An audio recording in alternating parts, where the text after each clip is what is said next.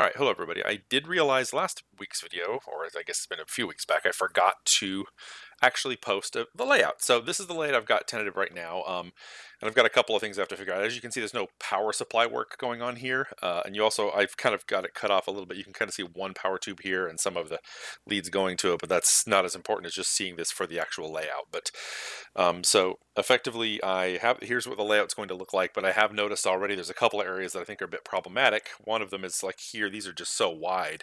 This thing ends up being really long. You can kind of see compared to my hand, it's very big. So we're going to want to effectively probably try and collapse a little there and a little bit here, but it's still going to be fairly large.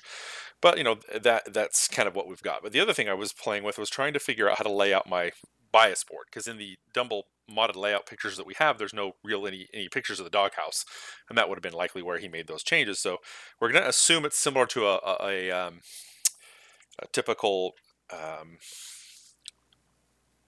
Marshall stack, which uses mostly 50 microfarad capacitors across the board.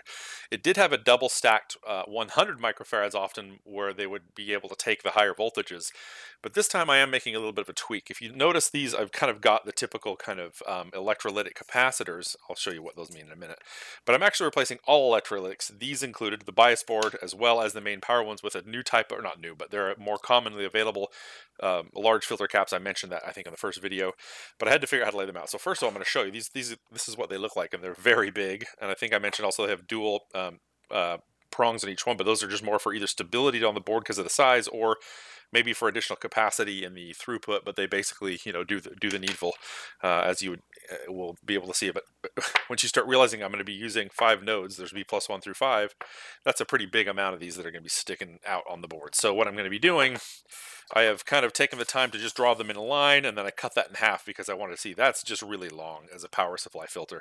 So I'm going to instead try in some way to kind of cut them in half and then set them up like this. You can also see I did put my diodes on as well. But I will be making the boards here soon, and once I finish making these boards, I'll make this board and I'll cut this board to size. I'm going to just trying to figure out which way I prefer and how to set these up, but it'll be something maybe like this, or it might be like this. I don't know. I'm trying to figure that out, but I'll figure that out, and any suggestions are welcome. But effectively, I'll have my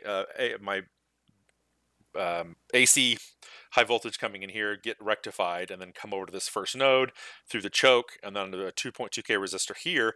But then I have to possibly put another small eyelet here just to be able to kind of connect those two together, and then I will have to shoot that off to the next node somewhere, and I don't know the smart way to do that, if that's going to be to kind of put them end to end like this and just have all of my positive B plus rails through the middle here, or to flip it this way and just do a small jumper that connects from kind of here over to there. I'm trying to figure that part out, but if anybody has suggestions about what makes the most sense, please do let me know. But that's kind of the gist of where I'm at right now. So hopefully, I don't think I'll have a chance to get that this video, but in the next video, you'll see the board, and I will start populating components. I will start building out these guys onto a board like that, and then that will be my power supply filtering for all the different B plus nodes, etc. So we're making good progress.